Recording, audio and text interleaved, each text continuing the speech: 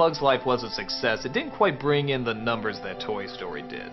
And even the critical reaction to it seemed to be kind of mixed. So, Pixar went back to the drawing board with Toy Story 2. I don't think people really knew what to expect with this. I mean, it's a sequel to a film they really liked. And seeing how this was a new production studio, we didn't know. Could they do sequels? Could they do follow-ups well? A lot of sequels are usually not as good as the first one, so people were kind of nervous, but at the same time, they were excited to see their favorite characters again.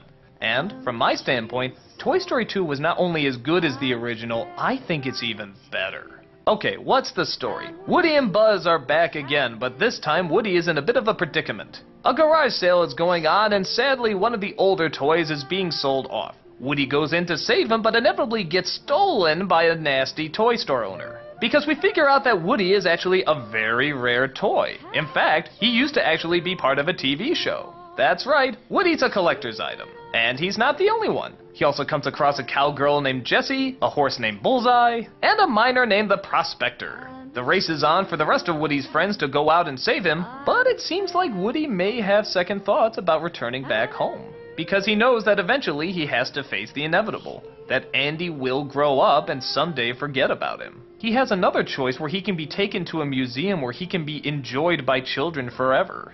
People would come from all over the world just to see that he exists. And it's great writing like this that once again makes Toy Story great. Yes, there is kind of a villain in this movie with the toy store owner, and yes, even another one that's eventually revealed. But again, their motivations are understandable. It's just the fact that they want to force their point of views on other people that ultimately make them kind of bad guys. But the dilemma that Woody has to go through is actually a good dilemma. In fact, you're kind of siding with him going to the museum. Heck, some of these toys even have backstories. Jessie's backstory is one of the emotional highlights of the entire film. But to balance it out, she's not just a sad stick in the mud, she's a very fun, active character as well. In fact, all the new characters are. We have a Mrs. Potato Head, the evil Emperor Zurg, another Buzz Lightyear that goes through the exact same motions as the first one, and look, even Barbie makes an appearance in this! How cool is that the marketing team that brought us Barbie, something so controlled and so protective of their identity, actually allowed them to kind of make fun of their brand? As I said before, I'm not a huge Randy Newman fan, but you know what? The song in here is a good song. Probably one of his best, in fact. I'll admit, it's very well done. The CG on the people has gotten better too. I mean, true, they don't look like actual people, but the textures are better, and yeah, even a lot of the facial expressions seem to work pretty well. The dramatic moments are very strong. They're never out of place, they're very emotionally satisfying, and you relate with every single aspect of it.